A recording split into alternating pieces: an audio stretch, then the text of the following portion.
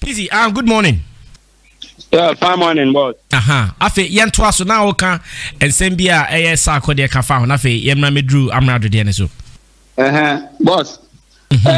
Enia so no na music industry, Ghana music industry na asesa na amofra na wo ba lockdown artist na wo ba na wogina kaswampo obi anim wo no.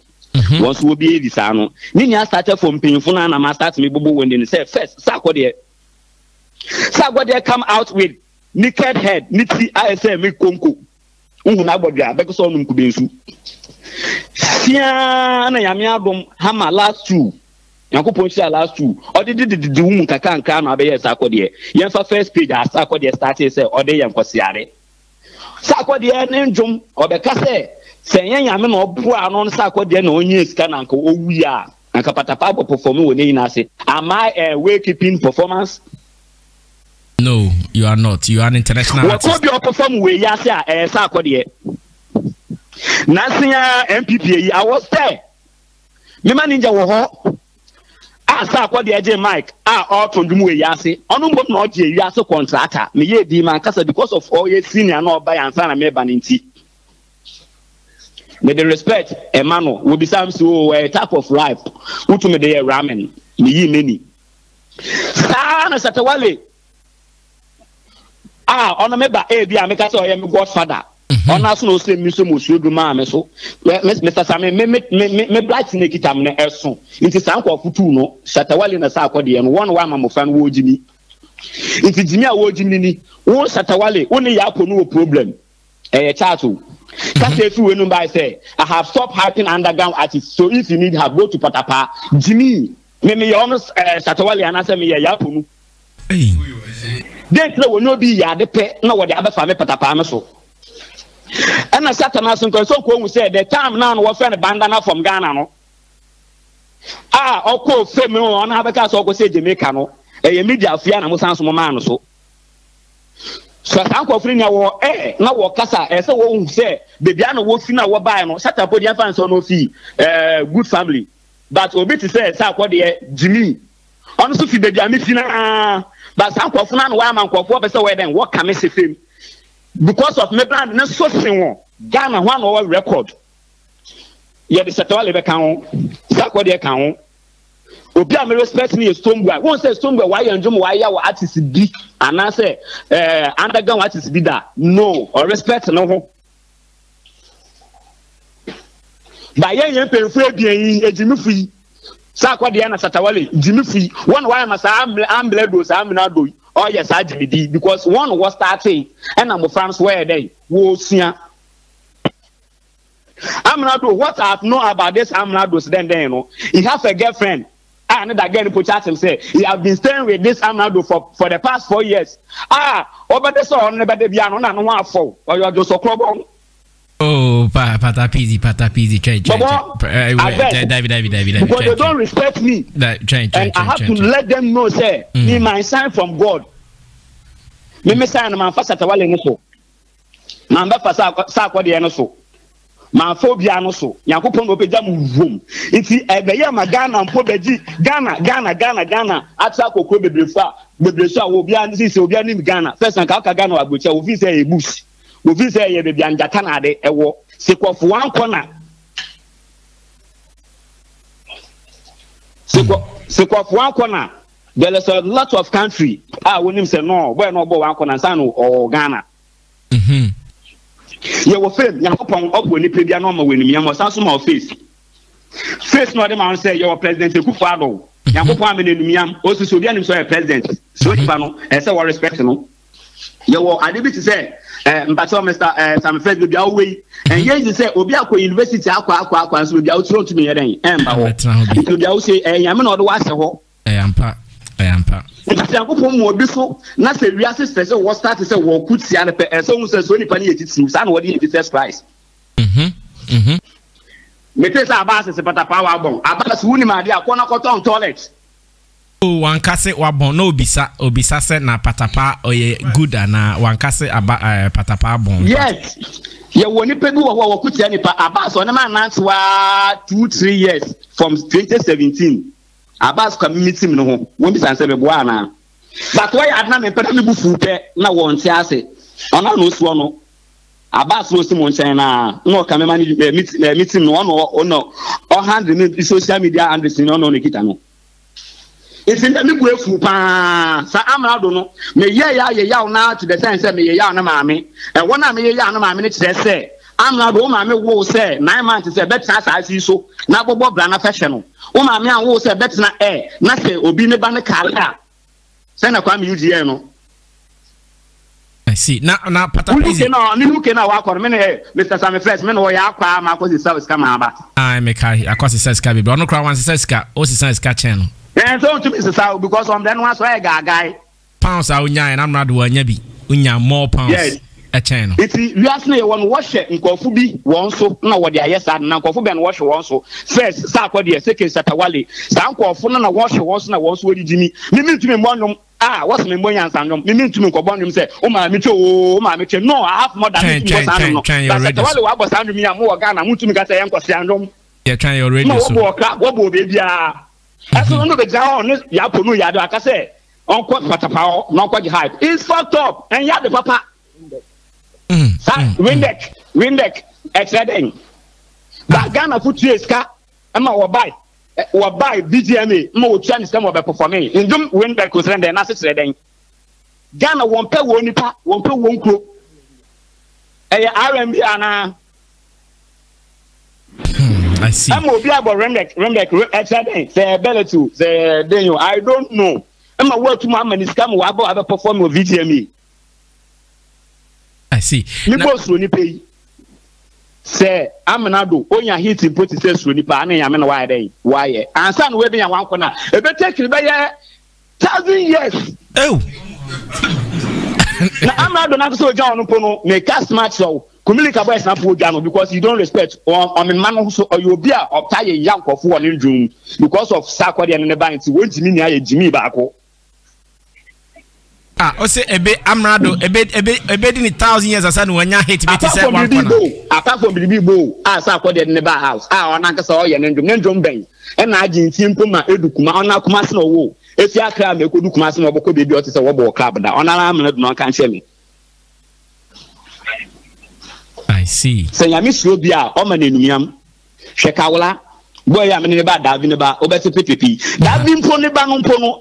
Scope at man and pony hits in the dear doing 1 minute to no one house accordion. Munya hits in the bit a record. Then you get a go part of my mediano, ever seeing and straight. I'm out for show, a bumuko saha, Sarkodie and Jumbe. On Amerado, the man in the Sarkodie and Jumbe record. Mafo, Abacasa, I don't to fiesta. I don't to fiesta by no, not Mofana warriors, no one who's sa. Patapaa Sarkodie or hating Pacho and fanfa. I don't know where I'm from watching because I'm not starting a young myself saying, Metias can't come perform when they ask me to perform with Yasiana. Metias, where Jim perform with Yasi, and now I'm not the Jimmy. Metias, Sarkodie hate the Sarkodie hate the men fanfa or hate ma at least. I'm not the same man that now we have a count. Sarkodie and Amerado. It's 1 million and a young. Say never when we say music industry sa no wope impefuna no na mofa no ye den wo yes it is uncle say no Amerado Sarkodie and Shatta WALE wo ye where I'm there for them me member one so physical 3 days say when him say yaw no ye Ghana music e bade there I'm ready for them it's no offend Patapaa no because me am no me manager but wo pese wo say yankopon ne numiam say yam suro bia e different wo ye dem pon to me tuo ni Canada. But most any part that any person any part that say oh say no nyam na nyame de ama no ene sa Amerado Sarkodie ene Shatta WALE sa timi fun one way sa no but when they go fu mama kama join mama kama so yo bia Sarkodie yo bia Shatta WALE yo bia Amerado jimini on yo bia na ma mini twom. Oh no busy. I'm not going to man who I catch us on to the banner for. Busy,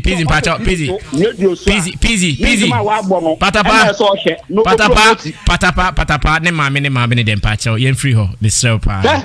What I tell the mammy say? Seneban went to know why they are young man, no, was send a best Senebano, no way to the banner for say. So Oko radio sir, I am on your will be not so one year on a man because on Amerado no, I didn't pay for to say Sarkodie, Shatta WALE Jimmy for my catch and say on for Patapaa didn't Jimmy because maybe will be a Jimmy and a magic no matter hype. So the whole Ghana, many the hype man. It will be about family. So where you are going to see me, lockdown artist, Jimmy Boy, Onupo, Nka, Amerado, one Amerado. Many year upon artist. Me man fa Bulldog ni sim, member for Satawale ni sim, member for Bilbo Brunya ni sim. Abro na po ha no ade ne bai. Na bisa say sim for your ha ma na. Won bisa Sarkodie so frɛ Satawale or frɛ Kwakese ana. They want them as self food. We say they want once one because they sign on me, it's bigger than them. So they want to finish my career, but what you are and what they are copying. Now Amerado, Sarkodie, na Satawale. I'm coming for them. Because when we say social media, I understand what person way social media so be da one corner na my social media there that not radio say the word SMS say social media you lie bad opua social media was there. If you one corner buy no, then social media will boost it up. You know it. Now, busy. Asamba kwa me pesa me bisa ne se minim se sa ni pa nyina because of omoye o colleague artist ninti no obetimi apekwan bi na no makasa ebia behind the scenes no mama hu se abusuafo sane aya am we use me brand as a modimini me brand e dey can say ensem bi onwum no mani nye ho what try sane mo benya sa one-on-one conversation either obi no e me busiani se Sarkodie me busiani anko yes anko si andro me bega so onu wi anka perform no na oboku so ma perform wo ne yase opo fansa ma ho hwe asemi mu ache papa so ubowu ma ho a ubowu na ya bo perform wo ache physical e na ne ba jimi na wa ba Amerado certificate ko champagne na odin so kete so no ko champagne na no tun so no stupid brand wa bonko so eguni team no chasa me first in them wo physical awo na kande nka radio no so nka Shatta be finish yaba Sarkodie be finish yaba then we will see me sweet boy o me a local boy I'm from nowhere me yakopon pejja me so Jesus Christ buy no ya me no de buy wo ku tia na te say wo ku tia me obi ko hwehwe manager me ma hwehwe manager no be fa me say me so mu na me wakwa ha it me na ya adom kwasia wa Amerado wa ko fa de bia ye wanom wanu ayeko who are you when you are ho say ko sia afrɛ that's I'm sorry to say that I'm sorry to say this but I have to say it because what the meaning my year for match what the meaning I year for my day ache Zylofon pen make kasa asem we interview bien wa metu makasa asem ya meka wo in day na pe Dubai adofo mo buy when CK ma munya buy this I say sadi ya we ye ana Ghana music Satawale na Sarkodie mo style say we ye ya me ya mo fanga say wa style say won so won jimi we ye bi apedum na de wan ya sadi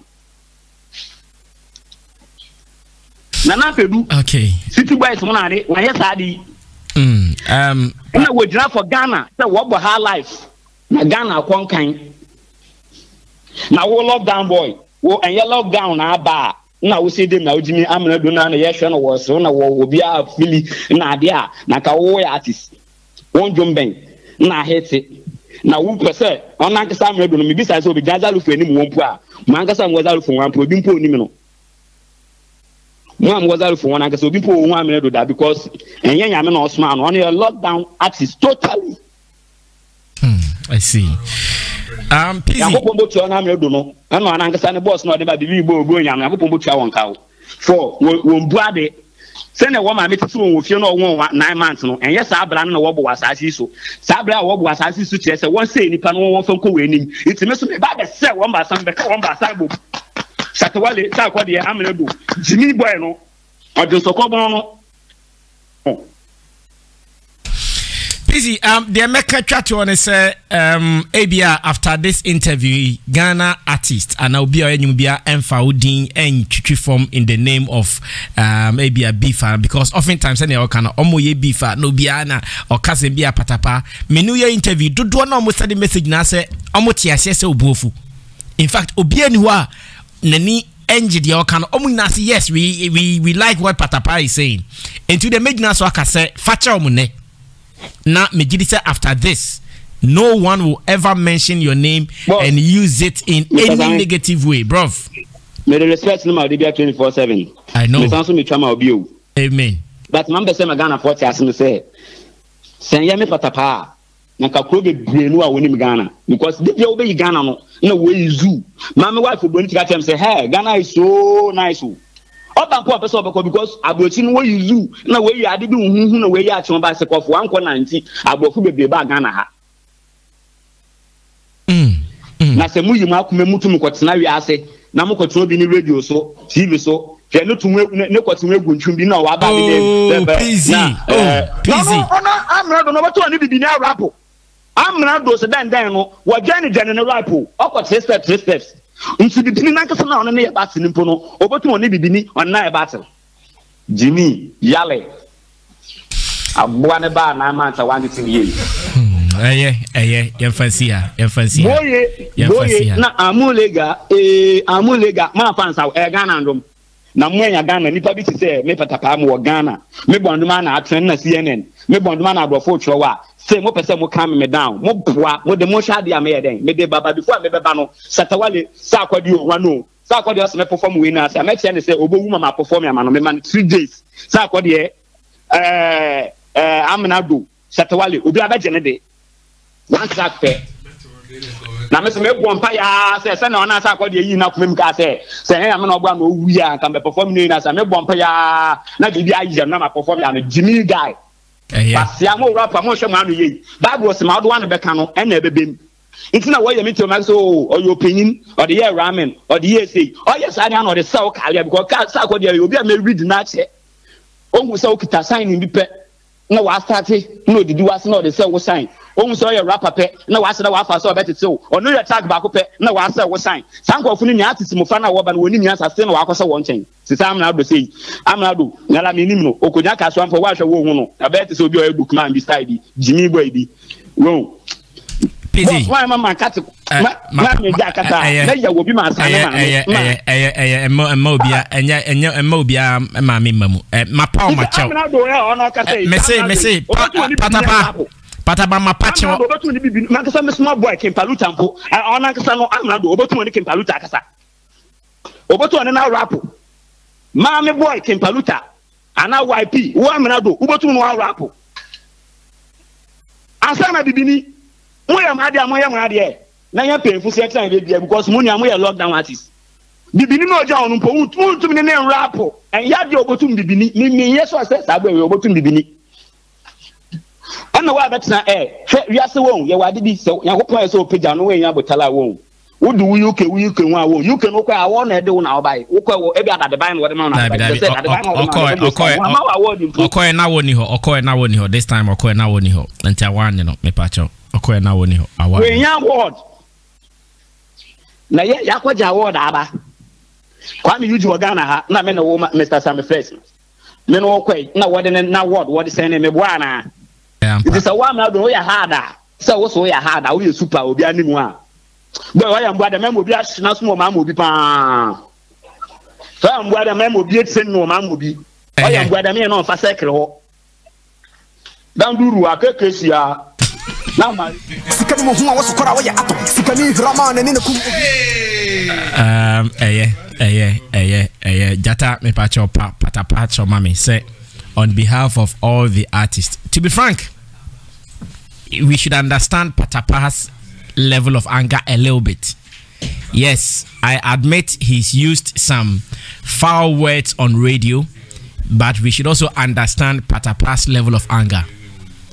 As a matter of fact, Patapaa is also competing in this music industry. Patapaa also wants endorsement, just as any artist is looking for endorsement. Patapaa also wants to play shows, just as any artist is looking forward to play shows. So if in any artist songs, anytime they want to downgrade a certain brand, then it is Patapaa, it is Patapaa, it is Patapaa. Yeah, the year war and your day. Say obi in the radio is no aka say open radio phone ti akotie Zylofon FM. That be I won't be happy. I won't be happy. That person might never be my friend again. What is that?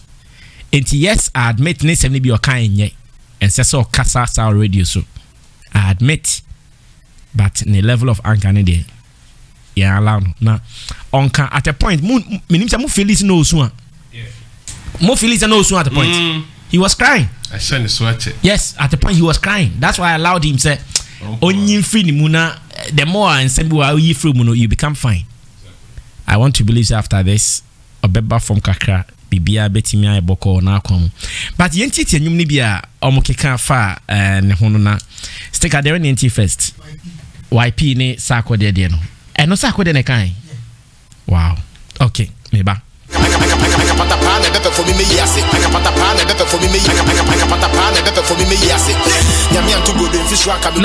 No, take it. Fako chika krabi. Fako yanka de o kaka ho kasi Patapaa ne be perform we na yaso. Fako chika krabi. Some seconds be na yanka mum ye. Mini go here to say the depend on bar na me net driving me crazy. Sika for me see my kamisi mini me guase. Aka Patapaa na better for me yase. Nyame to go den fish rock abi koko be say na anti o se sika amfani se man kana ni me guase. Na se ne nim guase dia aka Patapaa na better for me yase. There's a one more brown on. Ono so ya artist. Patapaa so ya artist. Sticker Amerado so ka den efa Patapaa ho. Amerado so ka den efa Patapaa. Yentie di Amerado so kan. Follow hype, put become se Patapaa nyom. Sit follow hype.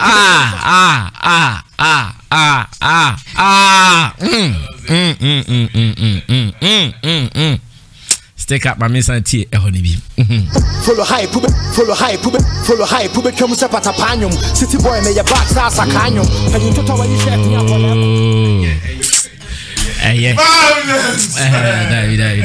David. Forcing. I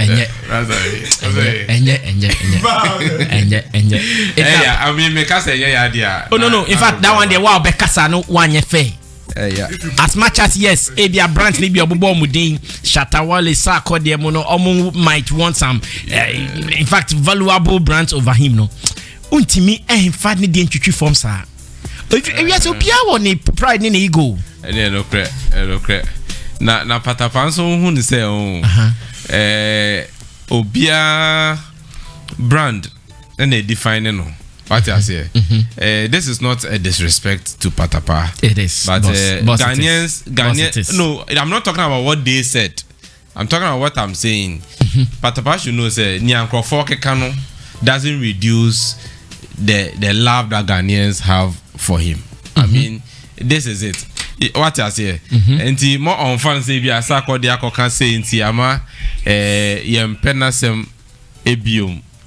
Send a Tibiano, ye dono.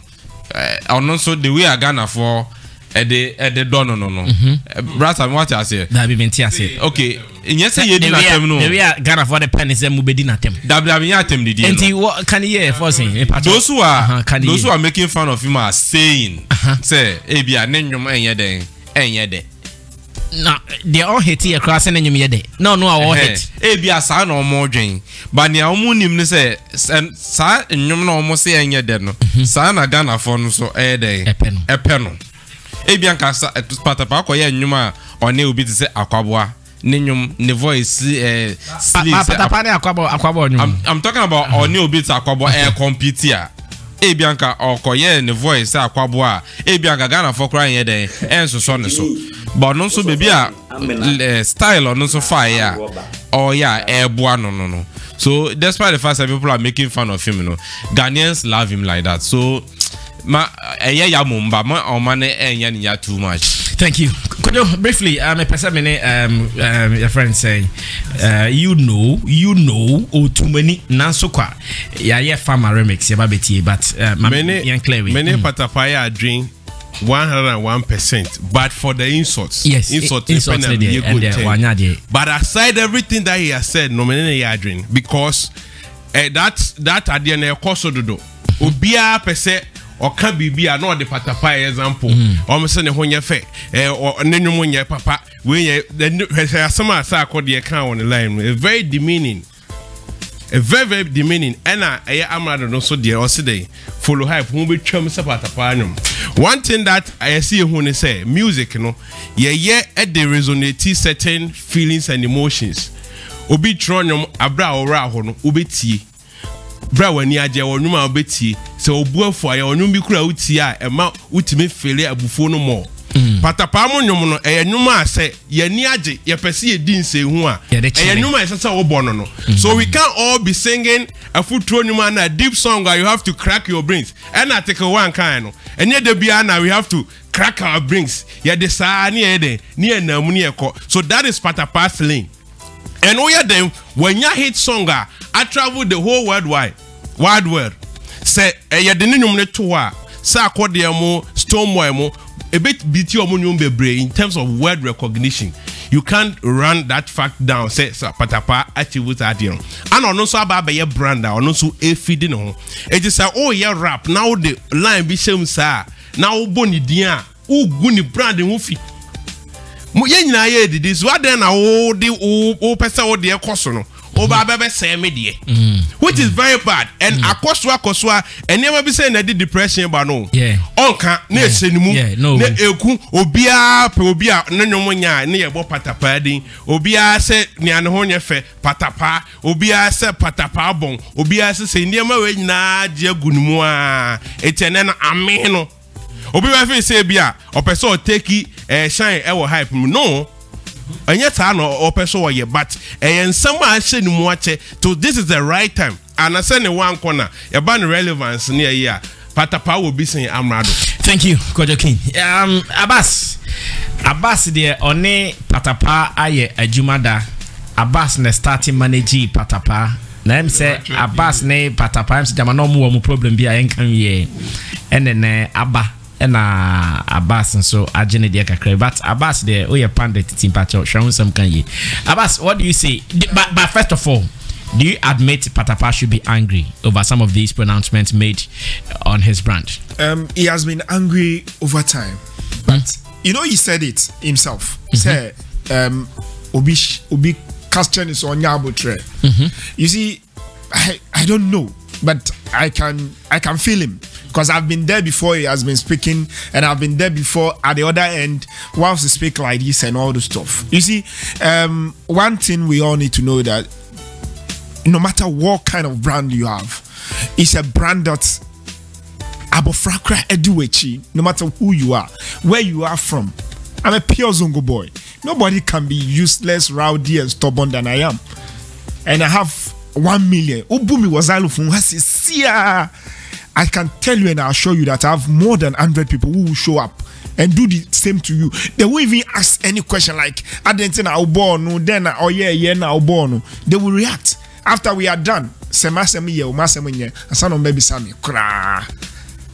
have met me Drew says here. I'll be a name Foko because I have Zongo in Swedro and I have more than enough Winneba, even Central Region, even Accra, Abbas, But look, what I always say is that understand who you are, what you represent, and whatever. There are 3 things that are very constant. And I'll tell you, and you'll be monitoring, and you know my work. During the time I was with Patapaa, there are 3 things that you need to know. One of the first things, before I work with any artist, is that I will love you genuinely. And I love Patapaa to the fullest. The second thing I do is that I make sure you are calm. I tame you. Whatever, the Emma will soldier piano, I try to calm it down. Because it will never help you.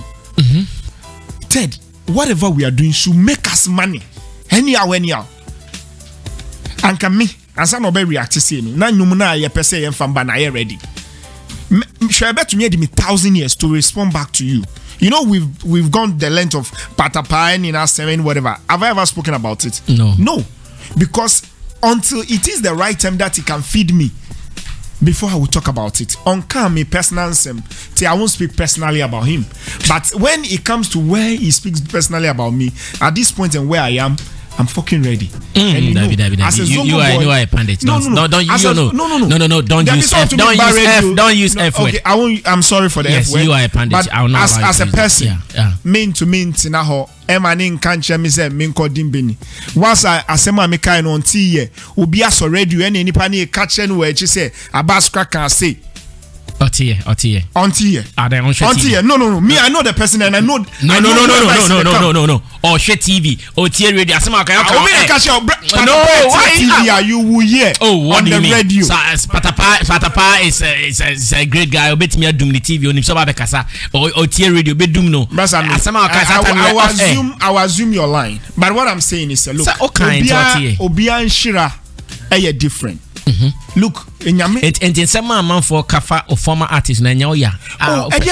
Because it's a brand associate too. But me catch us and son ebeye miya no. Where I've gotten to.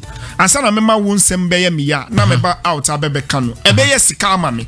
If I'm not benefiting from whatever I'm saying, it makes no sense. Yes. You are not helping the artist emotionally, but it's okay. No, emotionally, I help him. No. Wait. Do you want the artist come and vent out emotionally whilst it won't benefit him? If it will make him, it will make him so happy, allow him to do it. There are ways he make you so happy. There are things that make him happy. Sometimes can't your artist tell you, I want some woman to be happy. You get a woman for him. I will sort him out. When he wants a woman, they sort it out. On can't your becana, they only happy and at this juncture, whose trade is he helping? He's helping himself. He wants to be happy. Abbas Muis is a talent manager and an event organizer as well. Coming, Adam, quickly. That's what I'm I am a style. I mean, Patapaa cool it down. I mean, at times if you are not careful, what's embedded, but ubitimi say wasem. Yeah, ka enko for omo course saadie ya. Patapaa Phyllis yedi nenim aye for mo. Patapaa nkasa ka ho. Ene yedi nenim aye for. But I mean, when Sarkodie and jumped on YP's release remix and the song came out. Now in February 23rd February 2018, at about 1:17 p.m., My Joy Online did a story. That was Patapaa's reaction to Sarkodie's diss in that YP remix. He said, "I'm honored to be insulted by Sarkodie." Patapaa.